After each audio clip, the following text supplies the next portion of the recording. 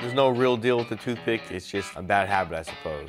You know, something I know I probably shouldn't do. Did you pull a toothpick out of your mouth in the final fight and you have it in your mouth right now? No. You keep a toothpick in your mouth? What are you doing keeping a toothpick in your mouth? What's that about? I shouldn't have it in during practice, shouldn't have it in while sparring, but shouldn't have it in during other activities, but you know, it is what it is. I do sleep with the toothpick in a lot of times, and my wife does hate it. She always tries to take it out.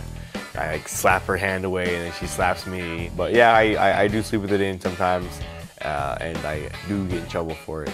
I like to mix it up. Sometimes they're the flavored hot cinnamon toothpicks. Sometimes they're not flavored. Sometimes they're the mint ones. You gotta mix it up though. Variety is the spice of life. No official sponsor on the toothpick, but the Throne did hook me up and created they made I don't know, 10,000 toothpicks or whatever. I have like a whole box full at home of actual smooth toothpicks.